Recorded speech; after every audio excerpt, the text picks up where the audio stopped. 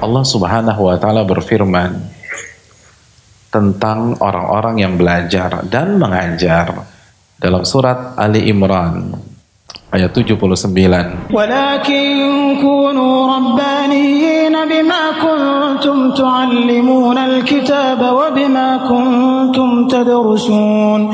Namun jadilah seorang rabbani ketika kalian mengajarkan Al-Qur'an dan ketika kalian mempelajari Al-Qur'an.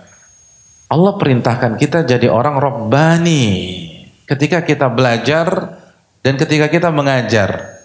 Jadi tugas kita bukan hanya belajar.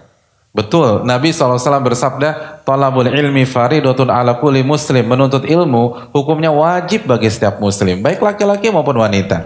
Hadis riwayat Imam Ibnu Majah ini menjelaskan kepada kita bahwa Allah dan Rasulnya memerintahkan kita belajar. Allah minta kita, kalau Anda belajar, jadilah rabbani.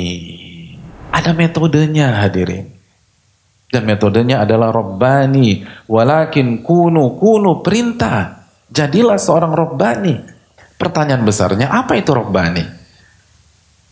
Abdullah bin Abbas radhiyallahu taala anhuma menjelaskan makna rabbani kepada kita. Sebagaimana dibawakan Imam Bukhari dalam kitab sahihnya. Yurabbin nas bisigharil ilmi qabla kibari.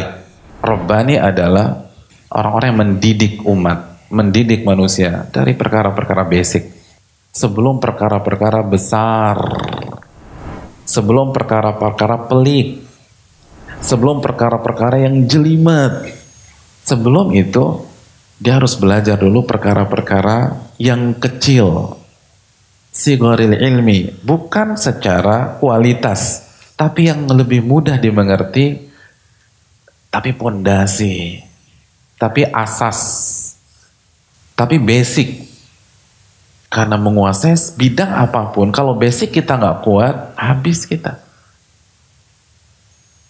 Begitu juga dalam dunia ilmu, nggak bisa bicara masalah-masalah besar kalau basicnya kita nggak kuat.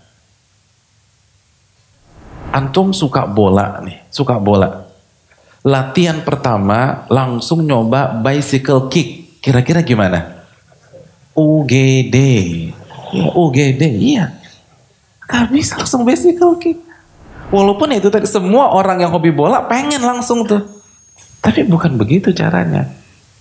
Antum harus bisa footwork, harus bisa passing, harus bisa lari sana lari sini. Nanti itu ada waktunya. Tapi kan kita pengen langsung kayak pemain-pemain nomor 1. Tapi gak mau ikut latihannya. Jadi pemainnya pengen langsung jago, beli jersinya yang asli, lalu sepatunya, tapi latihannya enggak. Ya gimana mau jago? Gak mungkin. Latihannya itu yang paling penting. Dan semua latihan dari basic. Apalagi ilmu agama. Jadi ini adalah konsep semua bidang. Allah Subhanahu wa taala menyatakan walakin kunu rabbaniyin. Jadi orang-orang rabbani. Ketika kalian mempelajari Al-Qur'an dan ketika kalian mengajarkan Al-Qur'an. Ini konsep Allah, bukan konsep A, konsep B, konsep C, konsep D. Ini konsep Allah Subhanahu wa taala. Kalau kita mau sukses, jadi orang rabbani.